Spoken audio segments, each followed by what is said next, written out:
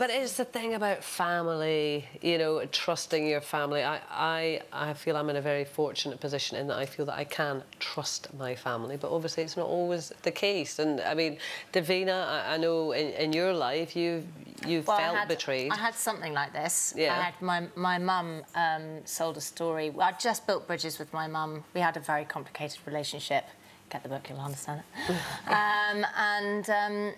She sold a story about our wedding and the fact that I go to Narcotics Anonymous meetings and that we'd gone to a meeting just before the wedding and sort of implied that I was about to relapse just before we got married, which I wasn't at all. I'd never been so happy. In fact, I was the least likely to relapse ever. And sold photos of our honeymoon, which I didn't sell pictures of our wedding, or I didn't sell pictures of the honeymoon or anything. Private. I was just, and I never saw her again, and my children never met her because of it. So it's really devastating, that kind of lack of trust. Did you ever get the chance to, well, I say confront her, I don't mean necessarily... I did, I asked her about it, and to her it wasn't that big a deal. I mean, and she did it again later. Really?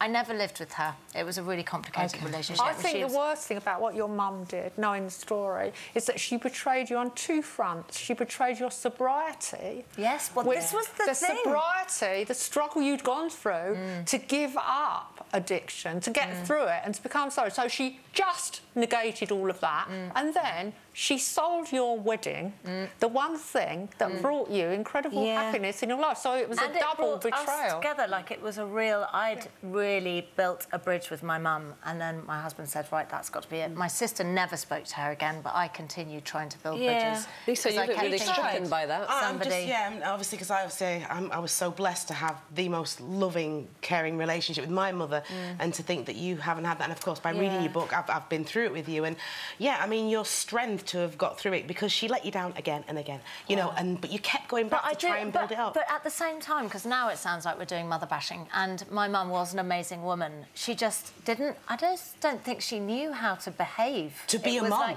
To be a mum. Or even a human, because I think, like, selling a story on somebody is kind of awful on a human level. Yeah, and so on it's like a bigger level, we often talk about, well, how could a parent do this? How could a parent do that? Well, parents are just people who have children, aren't they? I was, and I did by the end. You're the better person. You know, if you look back now, you can actually say to yourself, I'm the better person. But what I was asking you about earlier, Sam, was your relationship with your dad, and we started to talk about that. He told a story, actually. Actually, he outed me.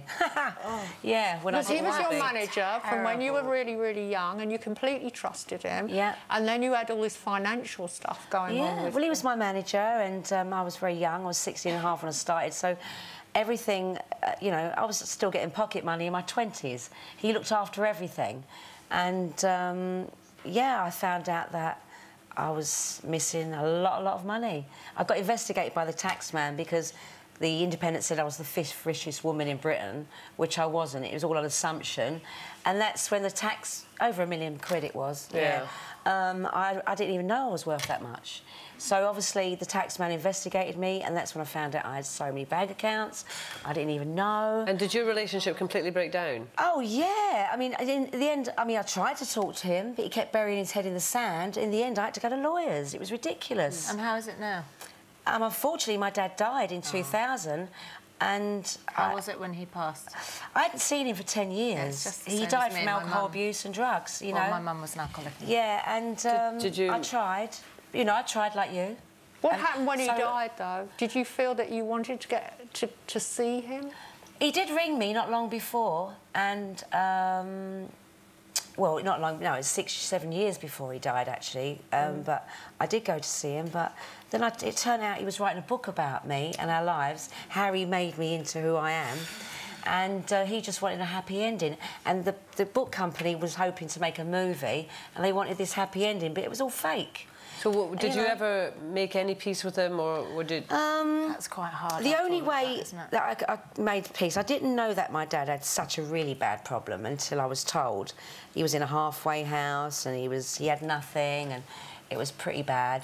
And he died, and Myra, who I was with at the time, said to me, I think you should go and see your dad. I'd never even seen a dead body in my life, let alone my father. But I went there and I made my peace, and I put a note in his pocket and a picture of me as Sam, no makeup, no fancy clothes, just me as Sam, and put a note and told him I'd forgive him. I forgave him, but I won't ever forget Dad. If you've enjoyed that, then why not click here for more?